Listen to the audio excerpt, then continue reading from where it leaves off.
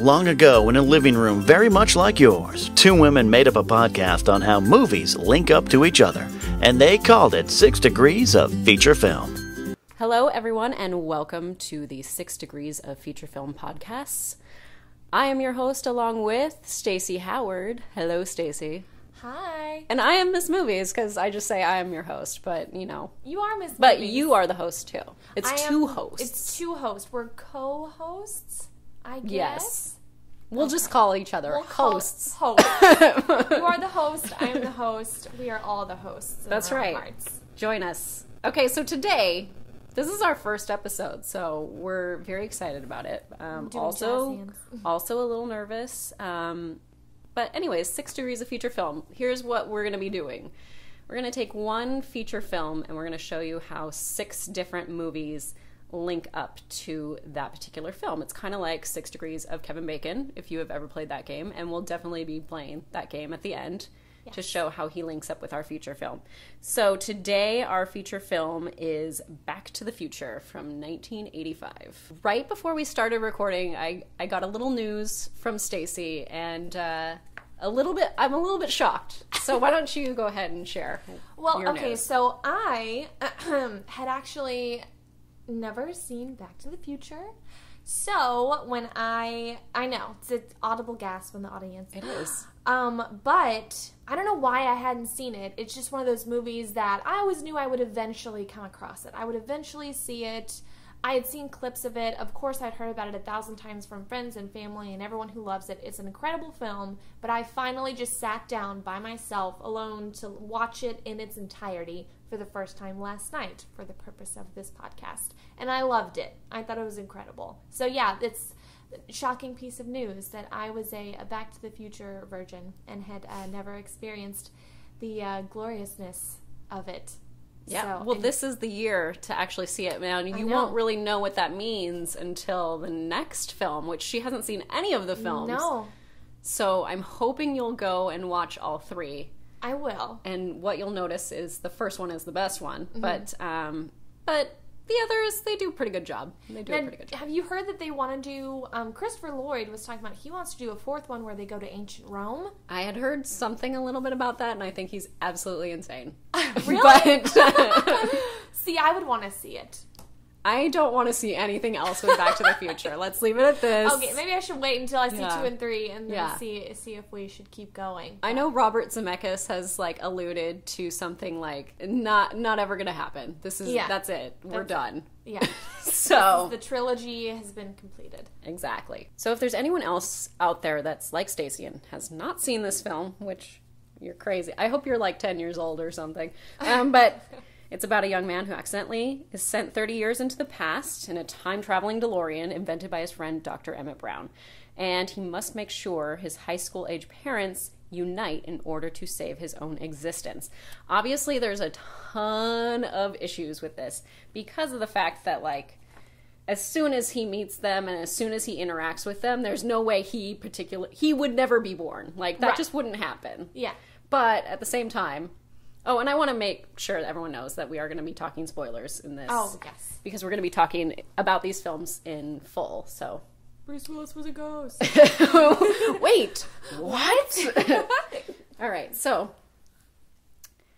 I think that's kind of the hilariousness to it, but at the same time, it's you have to do that suspension of disbelief, Right, you have to kind of just embrace the fact that this could never happen. It's a little ridiculous, but that's the fun part of it, is what would happen if this, were going on, and if you go back in the past and meet your parents. And that's actually where the idea from the film came from, I think, is Robert Zemeckis, the director, was wondering, he saw a high school yearbook photo of his dad, and he was wondering would I have been friends with my dad if I met him back then. So that's where the idea of the movie came from, right, or something like that. Right. So I was it's already a ridiculous premise, so you just have to go with it, exactly, and not question the rules of the universe too much, because then you'll just be no, everything would unwind the second he goes back in time and all that stuff. So right. This is starring Michael J. Fox as Marty McFly, who's the main character, Christopher Lloyd as Emmett Brown, Dr. Emmett Brown, I should say. Leah Thompson as Lorraine Baines, which is Marty's mother. Crispin Glover as George McFly, which is Marty's father. Thomas F. Wilson as Biff, who's the asshole in this whole thing. Villain. And Claudia Wells as Jennifer Parker. And although Jennifer Parker is kind of more of a minor character to all this, but my main thing is, where did this relationship between Marty and Dr.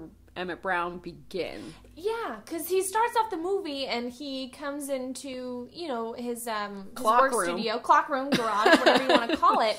Right. And it's, I guess he has like maybe a summer job not summer job, like a before school job where he like takes care of things for him, maybe like earns a lot of money. Yeah, we can pretend that. That sounds Let's pretend. good. That's what I assumed when I first saw it. It seemed like it was one of those little school jobs you would have, like a family friend needed help in their office or whatever, so they did a favor and hired your kid to do a few things like around the office, like errands, upkeep, stuff like that. So personal assistant sort of items. It seems like Marty does that for Doc, but how did he meet him?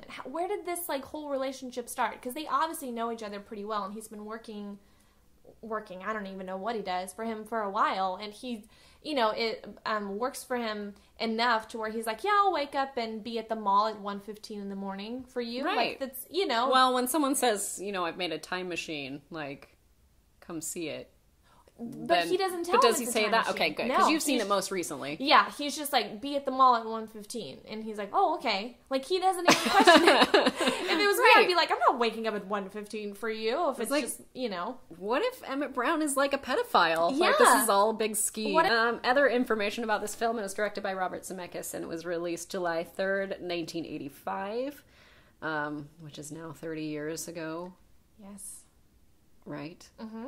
It had its... I'm like, wait, I can do this math. I can. The budget was $19 million and it grossed $389 million. It was the highest grossing movie of 1985. That's awesome. I know. It was incredibly popular. Everybody loved this. And they thought that people wouldn't love it. Because there were just some controversies. Like, no, people aren't going to be okay with this. And Disney wouldn't take it because of the whole, like, it's kind of incestual because he's with his mom in the past, but she likes him, and... That's right. Yeah, because they weren't okay with that. Yeah, they thought that was too risque, so they passed on it. Which is, I mean, it is kind of risque when you think, because the whole time I was kind of cringing, because I'm like, oh, it's his mom, oh my god. But that's why it's funny, is because it's so cringeworthy. But at the same time, it's like, I can kind of understand... Because she might be attracted to him because she like sees something in him that's familiar. It's familiar because it's her son, obviously. Right. Which is what we know, but what she doesn't know. So, I don't know. I had some interesting thoughts thinking about that and what, the whole, I guess, what is it, the Oedipus complex or whatever? Right. And everything. Exactly. So, yeah, no, it was too risque for Disney, so they passed on it. And no one thought it was going to be a hit. And I remember reading about, like, there was all different kinds of casting choices going on, and different, wasn't it Eric Stoltz was cast, and they actually shot several weeks of the movie, but then it wasn't working out with him, so then they brought on Michael J. Fox, who was still shooting... Family Ties, and so they were like, okay, you can do the movie, but you can't miss a single day of Family Ties. You have to do this... shoot it at night. Crazy hours. Crazy hours. They like wouldn't even let him do the movie because they're like, this is ridiculous. Right. What this movie's going to be dumb. And it was like the biggest thing ever. So. Well, originally they wanted him first, and then because of Family Ties, they couldn't, like, there was too many conflicts, so then they went with Eric Stoltz, and then when that wasn't working out, they went back to him and were like, can you, come on, let's work this out. Let's figure this out. Mm-hmm. So it's really interesting. I do like that aspect of we're going to shoot, like, when something's not working, them just scrapping it and restarting rather than just continuing to go along with someone that's not working or something that's not working. Yeah. So I think that's interesting. I wish there was more of that. But me too. That could mean I'm out of a job. I don't know. Anyways, so I don't remember my first viewing of this movie. I'm sure when I was, obviously I was only 4 years old when this came out, so I don't know when I saw it. But my most current viewing was probably, I see it all the time on television. If I see it on television, I'll usually continue to watch it, depending on, who's around. Like, if my kids, I would let them probably watch it, but because they wouldn't know what's going on. But Normally they would take then control of the television and we'd be watching something else. So probably about 2 years ago is when I watched it in full again. My favorite scene is the Johnny Be Good scene. That's my favorite scene gets too. on the guitar. Awesome. I always say, like, I love how, is it Marvin Berry? Oh gosh, I forgot. I think it's Marvin Berry. Yeah, I love how he's like... It's Marvin Berry, and he calls his cousin Chuck. And it yeah. was like, okay. Hey, you know that new sound you've been looking for? Well, listen to this. Exactly. And then it's like, wait, he plagiarized this song Yeah, then. Exactly. So it's like, wait, so he didn't even come up with that song. How dare he? I know. And my least favorite scene is at the, like, right at the dance when George McFly is, like, trying to take down Biff or, you know, and he's, like, thinking about walking away for a second and then decides not to. I just don't like that. I just don't like that whole scene. And there was a website. It's a little disturbing. Exactly. Okay, so there's this website, and I know you know of it. It's called I See the Frog. And in one of their articles, they talk about, like, paradoxes in film and things like that, and, like, kind of like, well, this could be controversial or something. And so in one of their articles, it says, in Back to the Future, in the original timeline where there is no Marty, there is also no Marty to help George man up. That means that George, in the original timeline, actually walks away from the scene, knowing that Lorraine is about to be raped, which she is. That actually wouldn't happen. You mean the original timeline? Yeah. As if none of this Marty stuff had ever didn't happened? show up, but they wouldn't. But it's not true. Yeah, that's because she would have been with George in the car. Right, then. exactly. So that wouldn't have happened. Because they would have gone through all the other steps, like, oh, he is spying on her in her room, and then falls, and then gets hit by her dad's car. Like, all that. Which, was super funny, that he was a toy. He's like, he's a peeping Tom. I thought that was hilarious. That was great. My least favorite scene is actually right in kind of one of the opening scenes when you first see Marty interacting with his family, and Crispin Glover and Leah Thompson have the old makeup on, and I'm just like, this scene is a little ridiculous. Right. Like, it looked like their old makeup is really, I mean, it's good for the time, but it really dates it because it looks just very fake. And it does. Everything's all kind of over exaggerated to show that, like, you know, they're not the most successful family. They don't have a perfect life and everything. And so they're just trying to show that, like, everyone's got their own problems, and, like, she drinks and he's, like, a little aloof and, like, all this stuff. But I was like, this is a little over exaggerated. I get the point that, you know, it's not going to end up this way after he comes back and everything. So right. I just love how, though, when he does come back, how everything, aside from, like he's the same, his sister and his brother are the same, and their house, where they live, is the same, but their house is different. Yeah, it's it would be totally hilarious. different. And why isn't he different? Right. Like, I mean, well, yeah, change? that's the whole paradox to it all, right? Yeah. And why doesn't he remember? Like, if he comes back through, shouldn't he remember now his new memories from this new life? Maybe it's like the butterfly effect. Did you ever see that film? I did, with Ashton Kutcher. Yep. And it's like anytime he changes something, then when he goes back to his current time, all the memories like come to him real fast. Yeah. I think they did that really well in that film, actually. That's not a film we're linking to, but No, it's not the best film in the world. No, but I do remember watching it. Yeah. Anyways. Interesting. Yeah. Let's do a little bit of trivia here. Yeah. Okay, Johnny Depp auditioned for the role of Marty McFly, Awesome. which they totally forgot about that. The director was like, recently, I think in the DVD commentary for the Blu-ray or something like that, was looking through, and he was like, I was looking through my notes, and I realized we saw Johnny Depp for this movie. I couldn't believe it. I totally forgot. So I guess he didn't impress them with his audition, because they were like, oh my god, Johnny Depp, what? So I thought that was pretty interesting. And Ralph Macchio turned down the role of Marty McFly.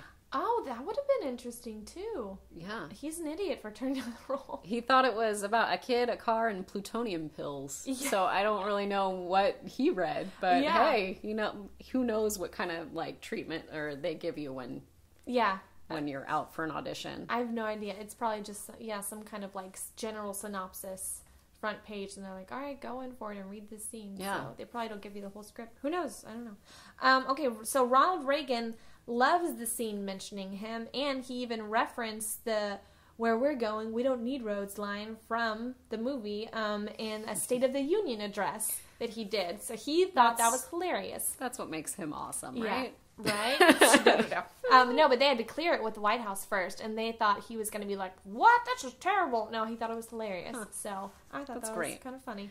So the last bit of trivia that I'm going to share, and then we'll go on to our first offshoot of links, is that according to Bob Gale, on October 26th, 1985, a group of people showed up at the mall that they used as Twin Pines Mall location to see if Marty would arrive in the DeLorean.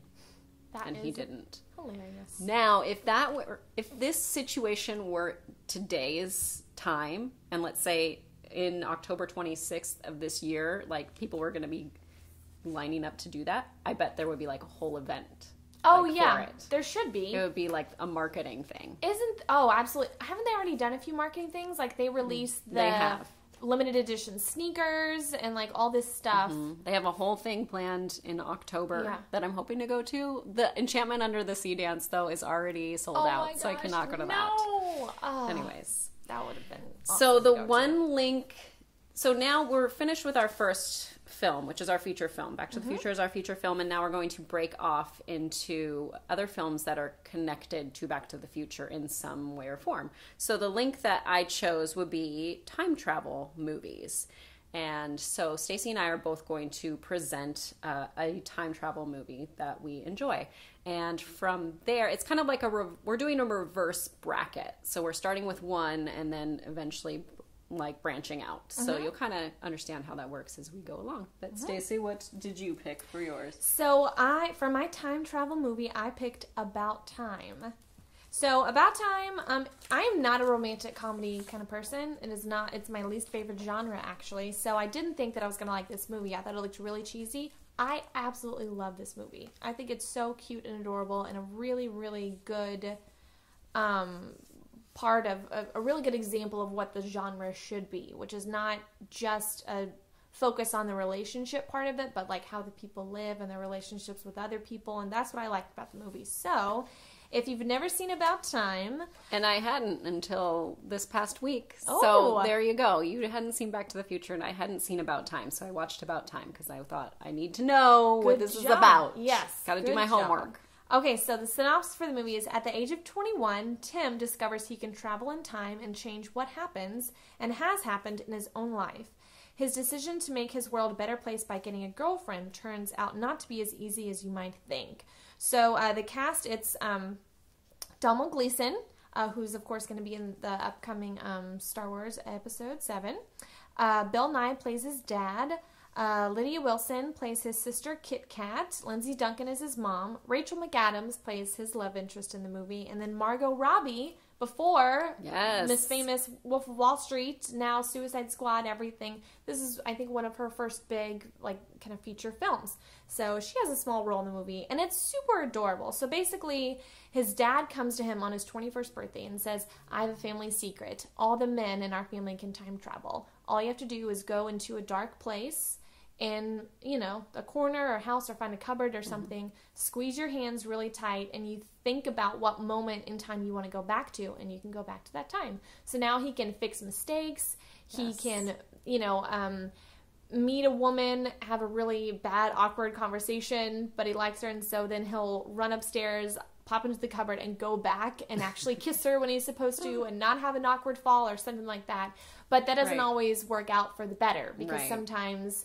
when you meet a person, it can't always be perfect, and you can't always be, on your game and 100% all the time. So the movie is really about his relationships with everyone in his life, whether it's a girlfriend or a wife, his sister, his dad, which they have a really beautiful relationship in the film, friends, coworkers, stuff like that. It's just really, really a cute premise, and they have some genuine observations about what your priorities should be in life and how not everything is perfect, but... you just need to appreciate the time that you have, because not everybody can travel back in time. So I thought that was really cute, and I loved it.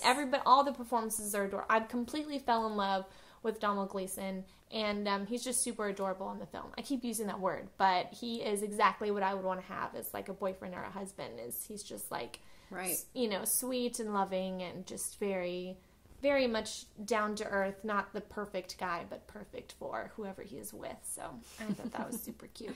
My husband calls this movie the time traveling Notebook.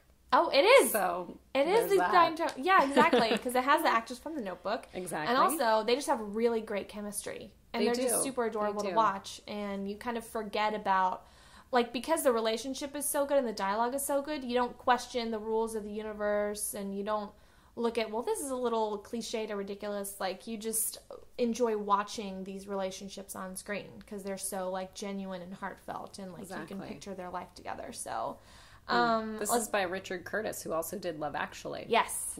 So I was like, oh yes, I do enjoy Love Actually. Yes, so he knows love, and he knows what is funny and awkward about relationships, and how to toe that line. Because sometimes some of the stuff that happens in this movie could be creepy. It could be considered super creepy. Absolutely. There were certain times when he makes it awkward, and then he, like, has to go back and fix it. Exactly. He's like, that was really awkward. He's like, let me just disappear for a second. Can you just hold that thought? And goes into a corner, and then you see him go back again and try and fix it. And so it could be considered really creepy because he basically stalks this girl. And makes her fall in love with him. Or they fall in love genuinely the first time. They really like each other. Mm-hmm. And then he has to go back in time to fix something for his friend, for his job. And then having done that, he realizes, oh no, that means I never would have met her and gotten her number when we originally met. So now he has to meet her in another way. And so he tries to, like, find ways to meet up with her, and then he'll approach her and he'll forget, like, oh, I forget she doesn't know me. And so he'll start talking to her as if they've already had this conversation. And it's really weird. He comes off as a total creep. So, but it he does. But it could be creepy, but it's not, or it's not eventually, because it works, the writer works it out to where their dialogue and their chemistry does become genuine, and you really do root for them. So, okay, one part of it that I thought was kind of interesting is, like, they show time passing with the couple, and it just is like the inside of a subway hallway sort of thing, and there's a band playing, and, like, you see them coming in and going out, and it's like you can tell that time is passing of their relationship, and I really liked the way that they did that. It's like showing the different seasons and how the relationship is progressing, and they're, you know, falling more and more in love and becoming close and very comfortable with each other. And it's just on this single, it's like in a single location, but then the couple keeps changing and going on through the season and everything. So I liked that a lot. I thought that was really cute. So it came out in 2013. The box office gross in the U.S. was like 15 million, so it did moderately well. And then I first saw it in theaters with my girlfriends. We had like a girls' night, and we just loved it. And then my recent watching was, it's on HBO Go, I think. So I rewatched it again probably like a month or so ago. And it's just super cute. And it's one of those movies where I can put it on in the background and, you know, just have it on. And you don't necessarily have to see every part of it, because every scene has something, you know, cute or heartfelt or sad or whatever. And so you don't necessarily have to pay attention to it. It can just be a movie that's on all the time. So I really liked that. And then my favorite scene, and this is going into spoilers for the movie, so if you haven't seen it, pause, watch it, come back. Hey, you're back. You watched the movie. I bet you loved it. Hey! Okay, so when he goes back in time, so his father unfortunately passes away from cancer, so he decides, right before one of his children is born, because you can't go back in time before a child is born, because to a time before a child was born, because then it would change, like, how you conceive that child, the gender, all that stuff. So when a child is about to be born, he goes back in time to the last time he saw his father, and or one of the last times he saw him, to have a conversation with him and tell him goodbye. And I thought that scene was super heartbreaking and sweet. Right. And they decide, you know, and his dad kind of knows, because his dad knows about time travel and all that. So he's like, oh my God, this is the moment, isn't it? Oh, is your child about to be born? Like, he knows exactly what's going on and completely accepts it. And it's like, okay, let's just have a nice day on the beach together. And I was like losing it in the theater. Yes, that was actually my least favorite. Well, my least favorite scene is the fact that she wants to have a third baby. And so I was like, no, I know what that means. Can't see his dad anymore. And so it reminded me a lot of the movie To Jillian on her 37th birthday. Have you ever seen that? Mm-mm. Okay, so in the movie, a little bit of spoilers for that movie if you are interested in seeing it, although it's not really one that people like talk about or think about anymore, so I don't necessarily know what audience is going to be looking for that film. So the wife exists as like a figment of the father's imagination, and he feels that he always sees her and can be with her if he is on the beach. Mm-hmm. So if he leaves the beach, like to go into the house. She doesn't come into the house. She's only on the beach with him. And so he's decided to live in this beach community, like live at that house. That was his summer home. And he decided to live there full time because he wanted to continue to see her. And then there comes like a moment where it's finally time to let go and to leave the beach house. And it's like, how is he going to let go of that? And how is this, knowing that I'm not going to come back and I'm not going to see her again. And I'm just like, no, it's to Jillian. That is a good movie as well. But I don't know how many people. Was this like a Lifetime movie, or was this released in Peter theaters? Gallagher was in it. Michelle Pfeiffer was in it. Claire Danes was his daughter, and he leaves that area because of his daughter. Because he's like, I need to finally go through a grieving process of letting my wife go, and actually like be with my daughter now. Because I think I want to say she's off to college, like at the beginning of the film. And anyways, it's interesting. It's a stage play. Oh, okay. That they made into a feature film. I'm going to have to watch that movie. Sounds fascinating. I think Freddie Prinze Jr. is in that film. It's been a while, so I don't know. Okay.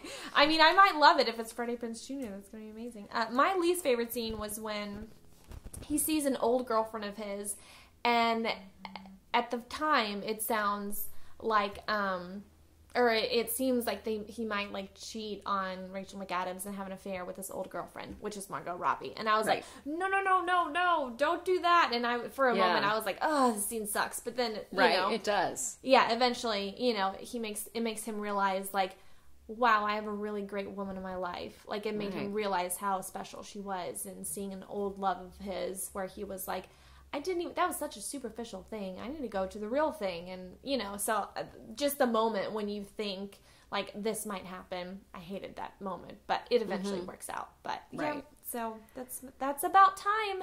Right. It's super adorable. One of my favorite romantic comedy, dramedy, whatever you want to call it, movies ever. I think it's a really, really well-made, underappreciated movie. And here's some trivia for it. So this is the third movie that Rachel McAdams stars as a love interest to a time traveler. So she was in the Time Traveler's Wife. Have you seen that? I have not seen it. It's rough. I thought it looked creepy because then he meets her as a little girl and she's like in love with him, and I'm like, oh. And then also she played in Midnight in Paris, which I love that movie. And it's, also a time traveler's wife, girlfriend, fiance, whatever you want to call it. So she likes this genre. She likes the genre of time traveler wife movies, which is a very small subgenre of time travel movies, which is a subgenre of romantic comedies. So, good for that. My recommendation is let's all skip the time traveler's wife, because it's just not, it's not good. Okay. Skipping I over. also liked that Zooey Deschanel was originally cast as Mary. She would have been interesting. But dropped out due to scheduling conflicts. And then also, so this movie, it also has 3 of the Harry Potter series co-stars in it. So it's got Richard Griffiths, Bill Nye, and Domhnall Gleeson, who've all been in Harry Potter. So that's pretty cool. Yeah, it took me a while to finally, when I was watching it, I was like, that's that guy from Ex Machina. Like, hey, what? Hey, I know him. Yeah, he's awesome in times. everything. He's super adorable. I'm so excited to see him in episode 7 because he plays a baddie, apparently. Oh. So, yeah, he's a bad guy. We'll see how that works out because he's always a good guy. Okay. Interesting. Yeah. All right, so the movie I selected as my time travel movie to link back to the Future is Somewhere in Time, which came out in 1980. And it stars Christopher Reeve and Jane Seymour. They are the main 2 people in this film. It is about a Chicago playwright that uses self-hypnosis to find the actress whose vintage portrait hangs in the Grand Hotel. And the thing about this film, it's a romance film. The thing about it is that there's so much paradox that it's absolutely insane. Like, the whole thing. Because in the very beginning, and I haven't seen it for a while, but, I did research on this, but in the very beginning, he's finishing up this play or something in Chicago, and this woman, it might be in Chicago, and this woman comes up to him and says, "Come back to me," and hands something to him. And he's like, "What?" what do you mean come back to you? You know, like, what does this all mean? She gives him like a watch or something. Come back to me. And so then he like investigates all that, and then he's trying to figure out like how can I come back to her? What is this what is she talking about? And he figures out like who she is and just everything. Like, she gave him that watch at the beginning and said, come back to me. Well, he takes that watch with him to the past and leaves it there. So there's no, I was like, that wouldn't work. If you take it to the past and leave it there, like, where did it come from to begin with? Like, nowhere. It doesn't, it makes no sense. So that is one of the huge issues with the movie, is that the entire thing is a paradox. It was made on a budget of $5 million, and it grossed $10 million at the box office, and was released October 3rd, 1980. It was nominated for one Oscar, which was for Best Costume Design. So good times. I actually, when I was getting married, like, I wanted my dress to look similar to the style of Elise McKenna, which is Jane Seymour's character. I was like, I want something that looks like Elise McKenna and like Kate Winslet in Titanic. Like, are those even similar times or styles? But it's 1912, right. So they're both that would work. It would cross over to both.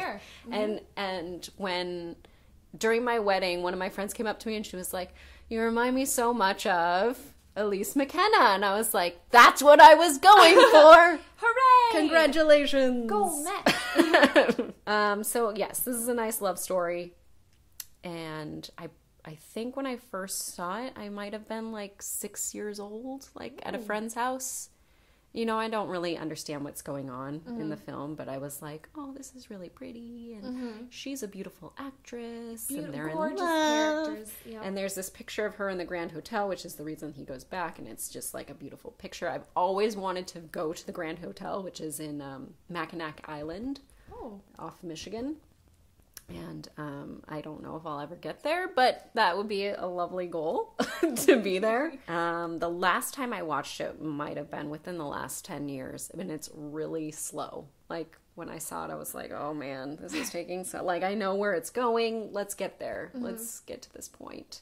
I remember... That's pretty much what I got here. Let's see. So, I vaguely remember my mom watching this movie on, like, TMC or something, or TCM, Turner Classic Movie, something like that. And I was like, oh my gosh, Dr. Quinn Medicine Woman is in this. Yes. Oh my god, Superman is in this. It's Christopher Reeve and Jane Seymour. Gorgeous actors. And it's one of his, isn't it his last movie he did before his accident? Ugh, I think. It could be. I might have to look that up. It might be his last movie before his accident. And I remember my mom being like, oh my gosh, I remember this was such a big deal back in the day, because they were just these two beautiful A-listers being in love in this movie, and it's so like pandering to the woman audience, you know, back in those times where it was like just these incredibly romantic, it's all about the longing looks and the you know, longing glances and all that stuff. So I was like, oh, this is gonna be ridiculous. But I remember thinking, like, they're so gorgeous and they're such good actors, and I like vaguely remembered the plot. I must have been like 8 or 9 years old, so I wasn't really paying attention. But it's like he goes back in time to meet her. They fall in love, but then isn't it like he accidentally gets sent back to his time, and then he's like trying desperately to get back to her because he loves her so much? Yes. Something like that. It's really sad. It's like super sad, and they don't get back together, right? He doesn't find her again. No, okay, here's what happens. So, pause, watch the movie, come back. Thank you for coming back. Hey! So, what happens is they're like talking, and he's talking about his outfit, because she's saying it's outdated. This is an outdated outfit. Like, you need to be wearing something like more like the other men around here, because you know, he just went to a costume shop to get his outfit so he could travel back, and he didn't know that wasn't of the time. So he's like, but I have all these cool pockets, and look at this, I can keep a penny in here. And then he brings it out, and the penny says 1975, and so then everything just kind of like disappears. And so then he's back into 1975 or whatever time it was, and or Wait, it might not have been. Why did the penny do that again? Because I'm remembering that moment. So why did that happen? So when he in the beginning is about ready to travel, you see him take his change out of. He's about to bring money, and he's like, no, I have to change out my money for the old time money, so I don't.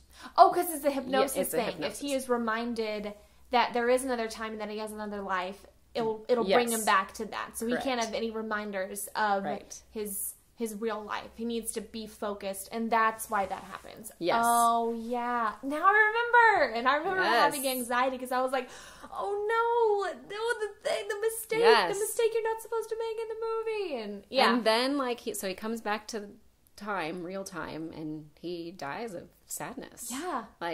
It's just sad. So sad. And then at the very end, they're in heaven together, and they reunite, and how nice is that? But it's just oh God, no, why? Gosh. Why?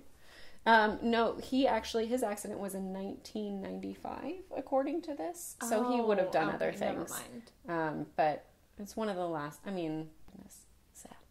Super sad. It really is. I remember being very disturbed by this because I was he just can't go back to her now. They can never be together. I was really, really beat up about it. I was no, my little 7 or 8 year old self was very disturbed by this movie. My mom was calm down, it's just a movie. I was no. So my favorite scenes, when he sees her picture for the first time in the hotel, that's kind of very beautiful in the way that they shot it, and it's kind of a little misty in there. I don't know, it's kind of interesting. And then my least favorite scene is the end part, obviously. It gets a little dark there. Some trivia about this film. Let's see. The actresses who auditioned for the role of Elise McKenna were asked if they had ever been in love before, and Jane Seymour was the only one that said no. Oh. So that's interesting. This is William H. Macy's first film. He plays a theater critic or something like that. Mm-hmm. And originally, the director wanted John Barry to compose the movie, but he didn't have enough money. He was there's no way I can get him. I'm not even going to bother asking him. And so Jane Seymour was hey, why don't you have John Barry compose? And he's I can't get him. He's too expensive. And she's well, why don't I call him? And then he did it. So Dr. there Queen you Medicine go. Woman getting things done as usual. All right, so that concludes our first link of films to Back to the Future. So we started with Back to the Future. We went to time travel movies. We talked about Time and Somewhere in Time. And now we are going to break off from those movies. So Stacy's going to break off from About Time. She's going to tell me she's going to reveal to me what category she selected as her link. And then she's going to tell me 2 movies that come under that category. So we're going to start with her, and then I will do mine. Okay, so from About Time, my link is Bill Nye movies. Oh, fun. Bill Nye is a fantastic actor. He was one of my favorite parts of About Time. He plays the father, obviously. So I picked 2 movies he is in. So my 2 movies are Shaun of the Dead. Yes. And Pirate Radio. Ooh. So 2 of my favorite movies of all time. Very different, very funny, very quirky British movies. So anyway, here we go. So Shaun of the Dead is, if you've never seen it, a part of Edgar Wright's Cornetto trilogy. So you've got Shaun of the Dead, Hot Fuzz, and The World's End.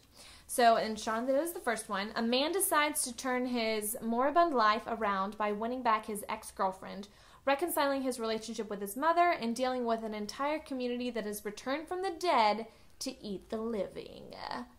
Bum, bum, bum. I got a good voice going on for a second there. Okay, so the cast is Simon Pegg, Nick Frost. It's directed by Edgar Wright. Kate Ashfield is Liz, and basically every other great British actor that was in Spaced in any other British movie is in this film because it's Edgar Wright, so he likes to pick his friends and his coworkers that he loves to be in all his movies. Right. And they just do a really incredible job. It's an absolute cult classic, fantastic throwbacks and pays homage to all the, Night of the Living Dead, all the zombie movies, everything like that.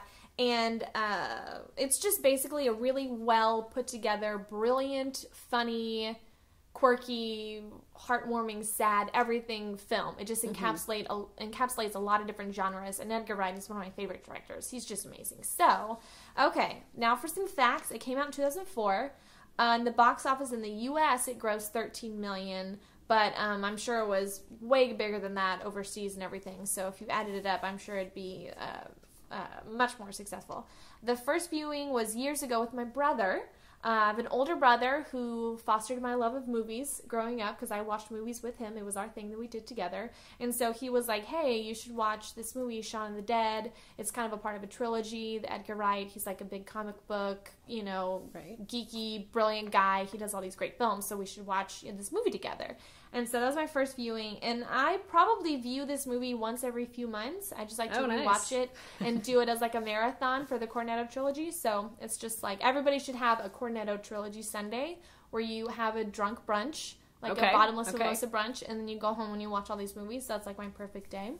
Do you watch them with your drunk brunch friends? My friends, this isn't really their types of movies. Yeah. So it's more... That's always hard. Yeah, that is hard. Because they'll watch, I've tried to show them some of my movies, and they always hate them. I wanted to show them, like, Interview with a Vampire. Oh, they thought it was the worst, weirdest movie ever. They were like, this is strange. Why is Tom Cruise bleeding on the floor? Like, they hated it. They thought it was so weird.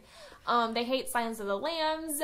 Anything I try and show them, they're like, ew, Stacy, why do you like this movie? So they're not really into the same thing. So this is more of a Stacy me day when I need some alone time and I just need to lose myself on a film. So my favorite scene is when Shaun and Ed are fighting zombies for the first time in the backyard. And so it's Mary, the little checkout girl, is there, and they're like throwing discs at her to try and like kill her. And it's like, this is the second album I have a ball. Yeah, I was going to say, isn't it Records? Records or whatever you want to call it. And it's just like this really slow moving fight scene where she's barely moving an inch, but there's still like, the music and the cuts are trying to act like it's this highly intense scene, but she's like barely walking towards them, and they can just literally sit there and decide which records to throw at her because they don't want to throw away the second record they ever bought. So, yeah, I thought it was pretty brilliant and very, very funny.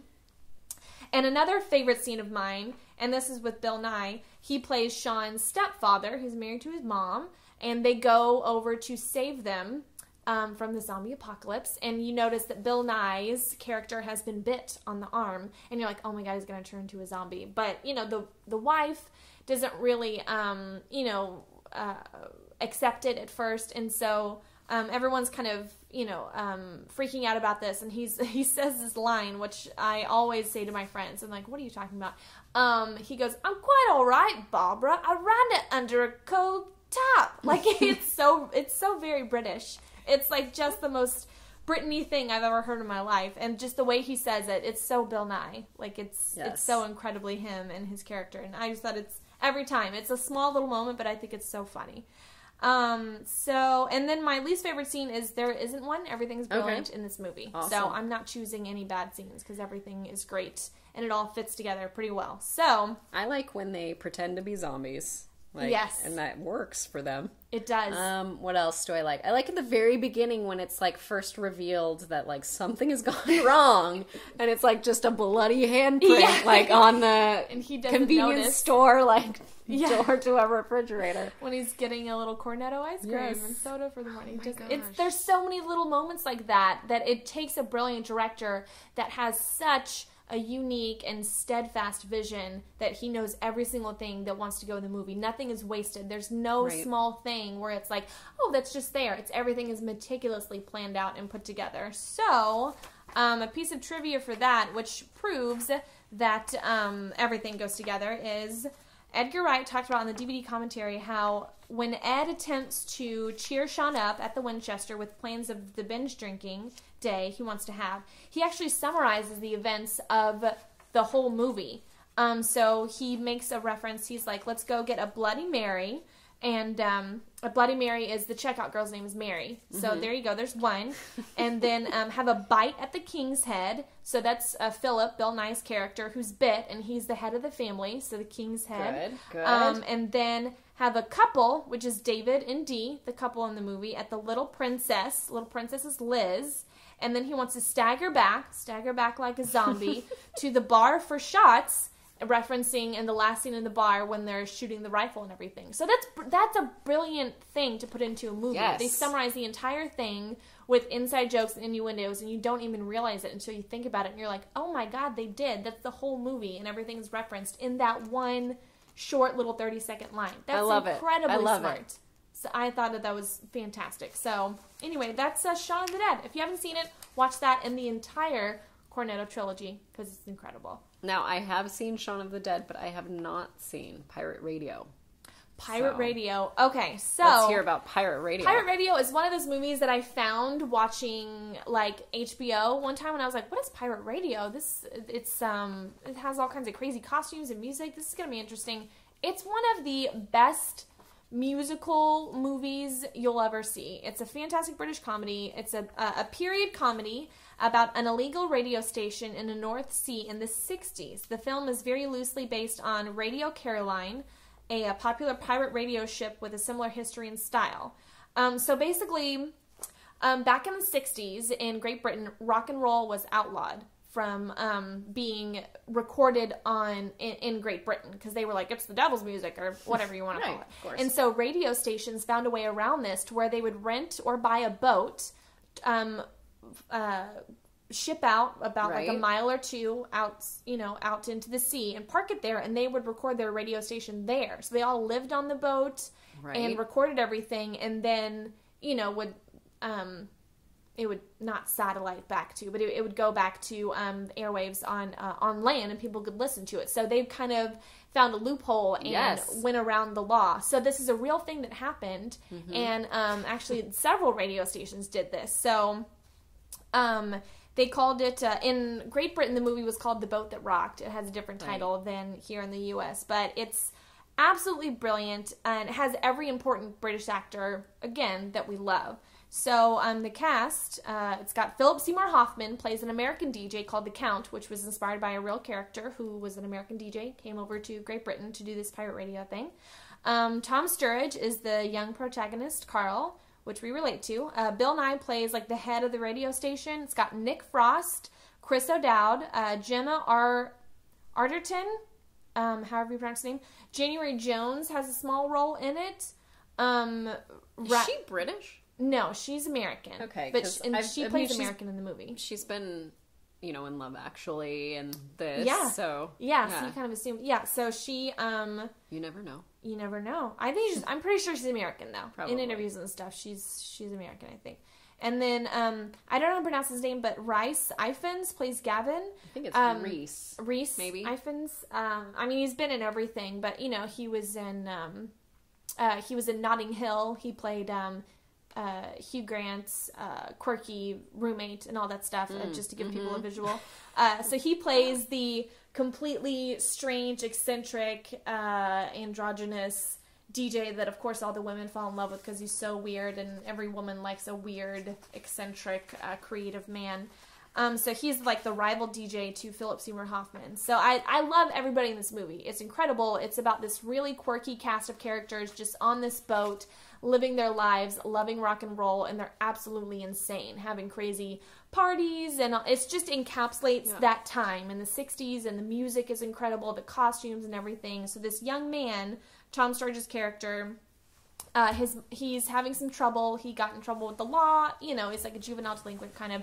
So his mom, who knows Bill Nye's character from some time, like back in the day, she was kind of a groupie, I guess, or like a rock and roll something. She, was kind of part of the posse.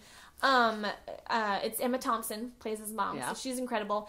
So she's like, okay, you're too much of a hassle right now. You're misbehaving. I'm sending you on that boat, and you're going on that boat, and you're good. So she'll like know where he is. He's in a stable not really a stable environment. It's the craziest, stupidest decision she could have made because this cast of characters is insane. But, like, she'll at least know where he is and he can't get in trouble too much. So it's about this young man going on this boat and finding out about this world of rock and roll and just getting to know all these incredible characters. So it's just crazy moments, insane music. It's just very, very quick-witted British comedy. And everyone, it's just this kooky, crazy cast of characters that are insane, and I absolutely love it. It is so enjoyable. If anything, for the soundtrack, you've got to watch it. Of course. And they're also, I mean, everyone's a brilliant, thespian, and so they just have these wonderful monologues and like little moments with him trying to like teach him, life lessons and everything, but they have no room to talk about how to be an adult because they're all insane. So it's just really quirky and adorable and a lot of fun. It's really, really entertaining. So, it came out in 2009. It box officed about like $8 million in the U.S. So it wasn't a big hit over here, but it kind of gained like a cult following. So I probably watch it every year or so, I guess. Whenever I feel like it, whenever I think about it, and I have like a nostalgic feeling, I'm like, I want to watch Pirate Radio, so I'm going to. And my favorite scene is Emma Thompson as the mom, and this is spoilers for the movie as well. So she is on the boat visiting her son, and what they realize eventually is that I think she subconsciously sent him on the boat because his dad is on the boat. She doesn't know who his dad is.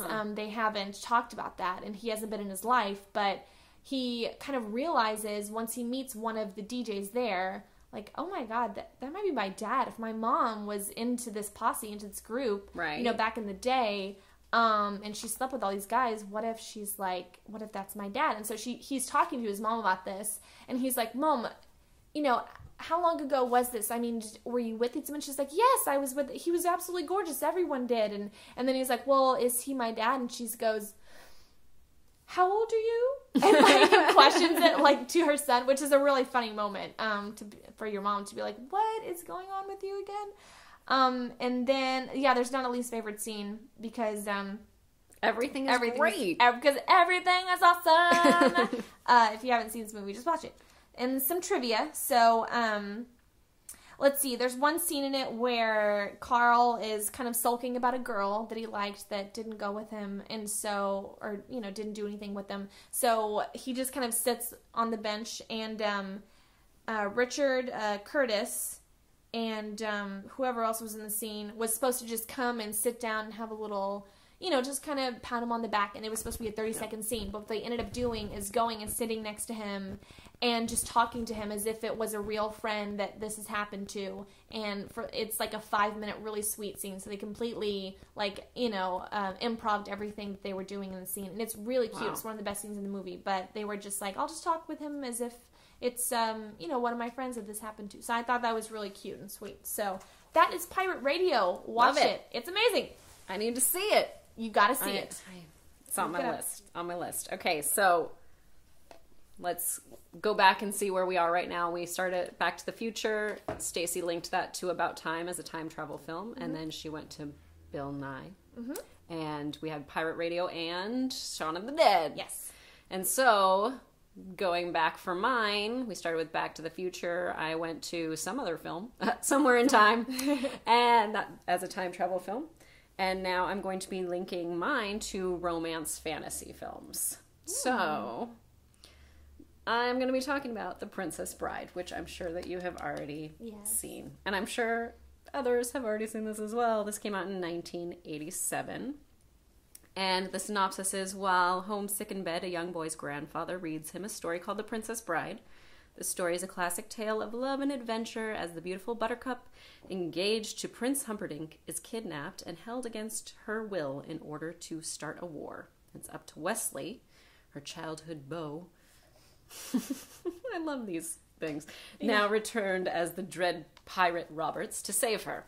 On the way, he meets a thief and his hired helpers, an accomplished swordsman and a huge, super strong giant, both of whom become Wesley's companions in his quest. Starring Carrie Elways as Wesley, Robin Wright as Buttercup, and a slew of other people, which we could totally get into, but we don't necessarily need to, because that's kind of all you need to know. Directed by Rob Reiner, and written by William Goldman, who wrote the book and the screenplay. This had a $16 million budget, and it grossed $30.9 million at the box office when it was released on September 25th, 1987.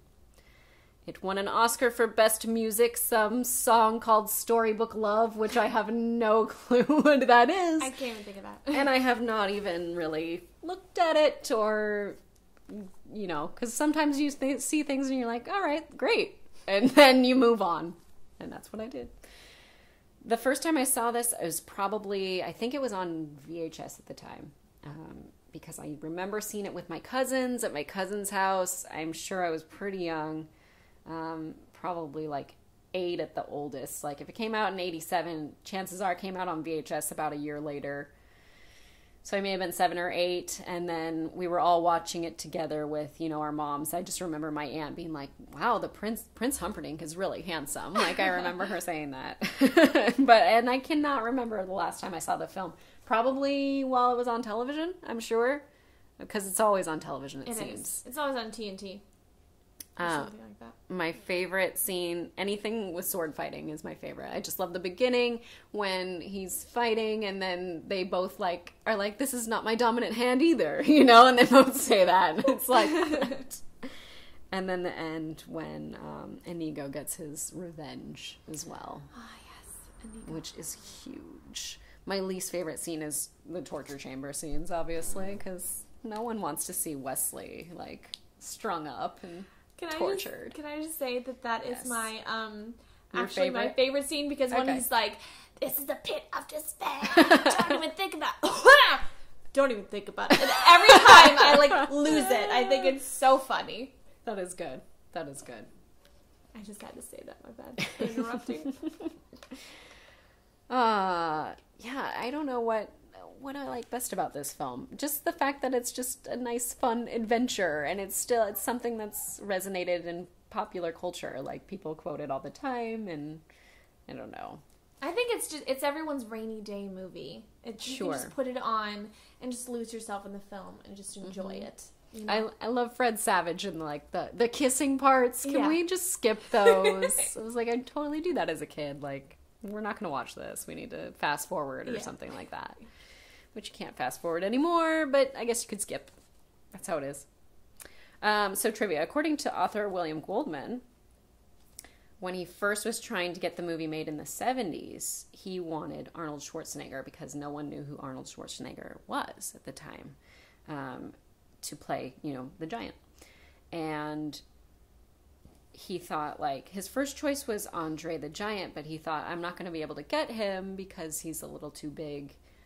Maybe I'll go with the smaller, you know, bodybuilder, and we'll see, you know, how that works. Mm-hmm. And then eventually, between the time that he wanted that and the time that they actually started producing the film and casting the film, like, things had changed, and Arnold Schwarzenegger was now kind of a bigger deal.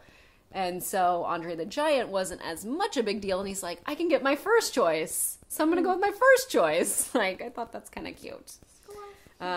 Production was halted for about a day when Christopher Guest and Cary Elwes, they have this scene where Christopher Guest hits him on top of the head, and Cary Elwes told him to go ahead and do it. Like, just do it. I'm going to be fine. Like, make it real. And so he made it real, and he actually hurt him. So he actually passed out. Therefore, a lesson may be learned here. Let's not do that. I also read that Robin Wright and Cary Elwes were sweet on each other, which is kind of cute. Mm-hmm. But it seems kind of natural. Like, that's something that normally happens. So incredibly gorgeous in this movie. Yes. Like, when he is, like, you know, like in the farm boy scenes, and he's like got like the sunset in the background, and his hair is all coiffed, and he's just like sitting there. And I'm just like, oh God, he's gorgeous. He is. He's a good looking man. How did that, like, not really, like, how did it take so long for her to be like, farm boy, you're kind of hot? Like, yeah, I would have been like, day one, like, yo, you can milk my goat anytime. That made no sense. You but can milk a goat. Yeah. But no, he's super gorgeous, and so is she. So that makes total sense that they're babes, you know, they're total babes. Of course, they would date in real life. Hilarious. Okay, so that's my film. I don't really have much. I mean, Everyone knows it. Everyone knows it. It's great. I love it. It is. I mean, it really is everyone's rainy day film. It's just, like you. Right. I can't find a certain like I can find people who are like, well, I think it's a little overhyped, but no one's ever like, ugh, terrible movie, I hate it. Everyone's like, yeah, I've seen it. You know, like everybody knows that it's just a great film, a feel good, unites the masses film. You know. Now, according to the author of the novel, he was going to continue the story. And he was going to put that out, I think, within this year or the next year or something like that. But he's been so blocked by the fact that The Princess Bride was such a big deal. And it was so good. And he just felt like, I don't think I can make something as good as this. So I don't know if I'm going to be able to put out what I would like to for the audience, which is really sad. But at the same time, I get it, like wanting to stop when you're ahead.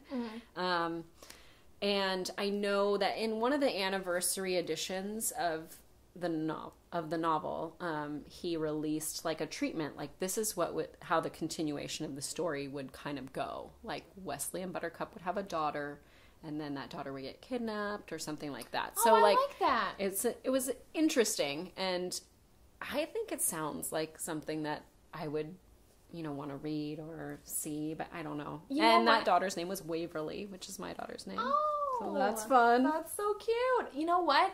That actually sounds like the perfect movie to come out now. Because back in the day, I realized it would have been so overhyped and so big that it would have been too much. But now, it's kind of got that, old school vibe, like nostalgic vibe, where like the kids that loved it have now grown up. And now they can make a really cool movie centered on the daughter. And, like, it can be this really great, continuation of the story. Because now we've kind of moved past the hype of it and moved past the popularity of it to where now it's just a classic. So then if we see in the next part of the story, you don't even have to have the original characters. It's just new characters, but it's the same universe. So actually, I would really love to see that. Yeah, and I don't know. Do it. Yeah, let's do it. Let's totally make that movie. Rob Reiner, you could do it again. Totally. Come on. Let's just get the gang back together. Yeah. We'll figure it out. The other films, so going under romance, fantasy films, the other one that I selected, my next film is Edward Scissorhands from 1990. It took me a while to figure out which movie I wanted to select after The Princess Bride, because The Princess Bride is amazing. But I thought, let's go something completely different, which, I mean, Tim Burton usually is completely different in almost everything that he does. So directed by Tim Burton and written by Tim Burton and Caroline Thompson. It is about a gentleman with scissors for hands who is brought into a new community after living in isolation, starring Johnny Depp as Edward, Winona Ryder as Kim, Diane Weist as Peg, which is Kim's mom, Vincent Price as the inventor, Anthony Michael Hall as Jim, the jerk, and Kathy Baker as Joyce.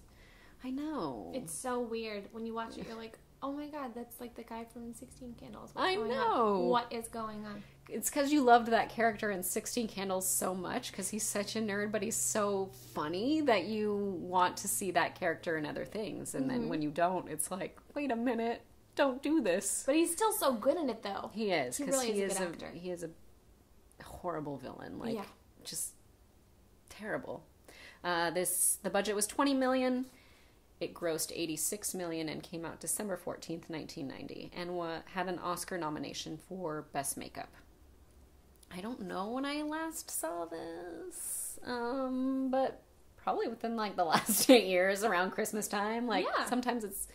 I don't know what makes it kind of Christmassy, why I'd want to watch it at Christmas. Maybe the part with the snow, and they're kind of going through that towards the end, which is my favorite scene, is her dancing while he's making the ice sculpture. I think that's pretty sweet. I also like when he's like in her room and she's on the camping trip, and then she comes back and then they're startled, so he pops the waterbed. Waterbeds were like a serious thing back in the day. They were a big deal. You were like a cool, too cool for school kind of person if you had a waterbed. Yeah, a friend of mine had one, and I was like, I really don't understand why you have this. What is this for? What purpose is this? But yeah, I love it when he pops it. And obviously the least favorite would be when they set him up to commit the crime, because he has no clue that he just thinks he's helping them. Yeah. And he doesn't understand that. Yeah, he's too simple and sweet and naive to know what's going on. It makes me really genuinely sad when you watch it. Like, my heart breaks whenever that happens. It's such a good movie. I do love how they all embrace him, though, as well. Like, I mean, in the beginning, the community embraces him, and they're like, yeah, you know, maybe he can cut hair. What can he do here? Like, how does he fit into this world? And, like, the ladies are kind of into him, which kind of is creepy. I don't know. Every lady loves an eccentric weirdo. We have learned this in every major motion picture. I guess so. The weird, quirky guy. I mean, every girl secretly has a fantasy about him. What is that about? It's like doing a collectibles kind of thing. You know, like you can collect, like, oh, I dated that guy. You know, like you can just have him in your roster. You feel like, I am one of the ladies that's had that eccentric man over there. It makes you feel important in a part of history, kind of. It's like, that was one time of my life, and yeah, now I've moved on. Like, women always wanted to be muses for these incredibly weird artists back in the day. You know, like Picasso and Dali. Andy Warhol. Andy Warhol. Like, everyone just wanted to be, like, it made you feel important. Like, oh, I was one of his, you know, I had a relationship with that person, or whatever. You're, like, a part of history now, a part of the art world, or whatever you want to, you know, associate with that. That's my interpretation of that. Oh, I've yet to date an eccentric artist myself, but it's on my list. I can give you some phone numbers. Okay, let's do that. All right.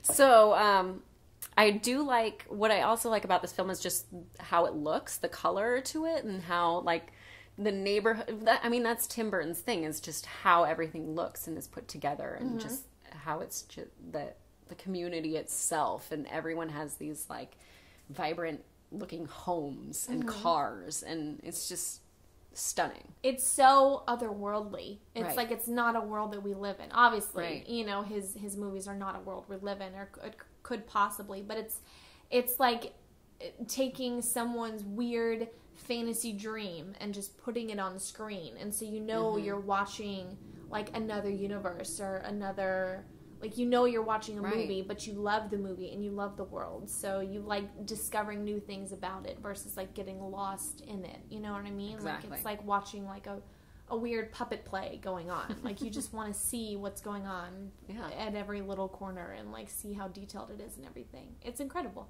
I just love how it's, like, how there's this community, and then there's this castle. Yeah. Like, no what? No one questioned the castle. No one was like, hello, what's up with that creepy, weird castle over there that's gray? And I know that the community was based on Burbank, because that's where Tim Burton grew up, and I lived in Burbank for many years, and that's, like, the one, like, if you ever watch The Wonder Years, that's what the community looks like. So it does look like exactly this community that they have in Edward Scissorhands, just not as colorful.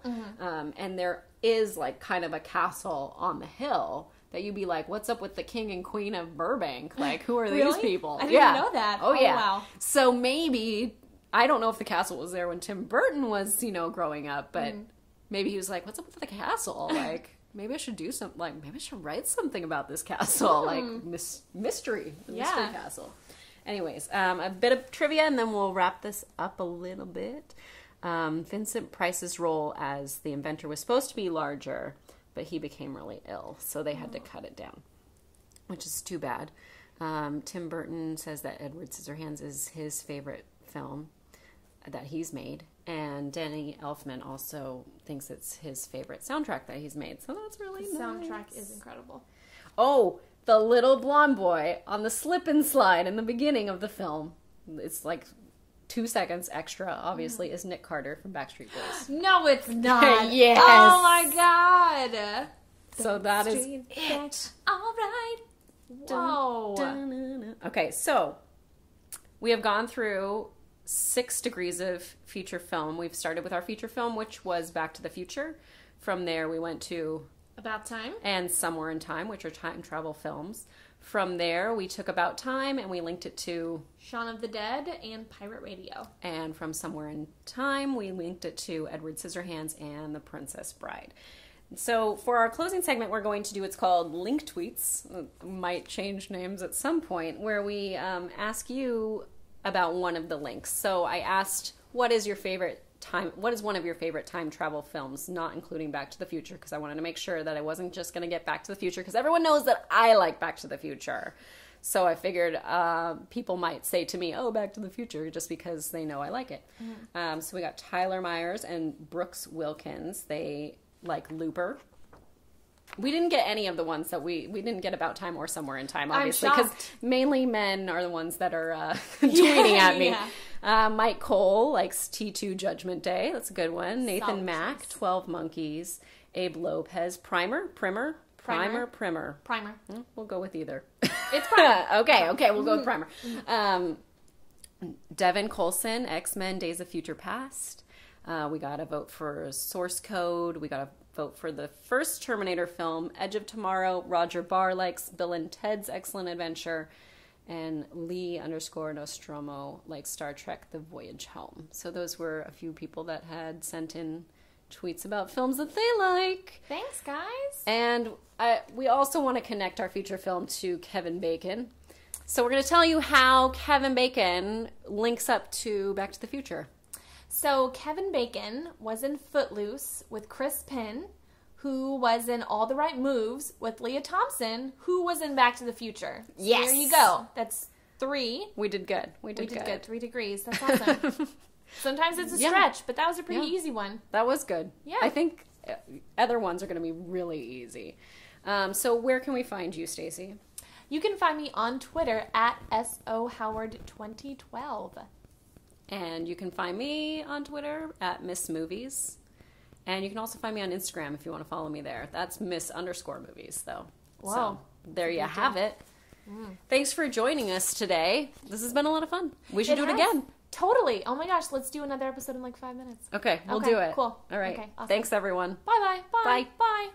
Bye. 6 Degrees of Feature Film is produced by Stacy Howard and me. Special thank you to Ken Knapsaug for our intro and Matt Brown for our artwork.